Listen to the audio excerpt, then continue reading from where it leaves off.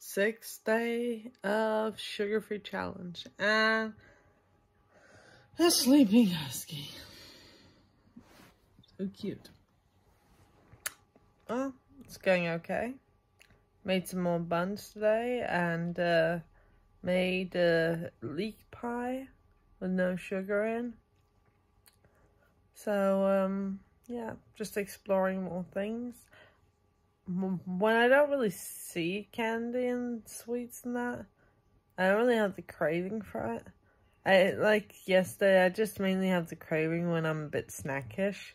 And then I know, okay, go and get a kiwi or go and get some bread or actually have some food. Because I am really bad at eating still. I do try, but it is difficult. And sometimes you just can't. You just don't want to. You just...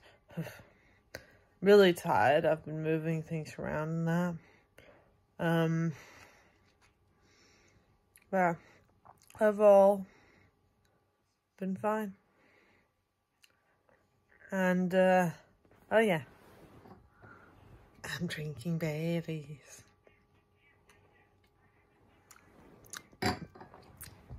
Apparently, Baileys does not have sugar in it. It is just alcohol, cream, and with chocolate taste, and 2 or 3 other E-numbers stuff. But, so, I know that. Yeah, it was just nice because I kind of wanted to have something special. And I only drink, Baileys, or, what do you call it, cherry wine, as the only alcohol really, other than Christmas white beer, as we call it in Denmark. Oh, white beer or Christmas beer. But yeah, so my Saturday evening is spoiling myself with homemade ice cream of banana and strawberry and that, and homemade potato chips with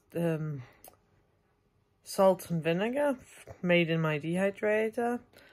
Baileys homemade lemonade, where instead of sugar I just put a bit of honey in, since I'm allowed honey just in limited quantities, not like eating it out of the container directly, which I usually do in a snack way. So, and today I had omelette with bacon, that, so I'm learning also that with eat more fats, it's good for you. Like bacon, and especially things like avocado and that, you know, where there's the good fats. And also a little of the bad. It's when fats and sugar is together that it's dangerous. But fat alone goes well, and sugar, well, we're trying to avoid that. So, all in all, diet is better. And, yeah, my body is reacting well. I still have some headache and feel really tired. And I am considering definitely going a week more to see how, what do you call it? How the whole thing works out with the detoxing. Like, can I feel any difference in that?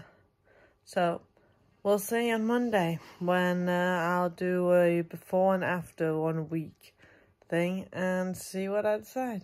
So, keep watching and subscribe if you like to see that video. See you tomorrow.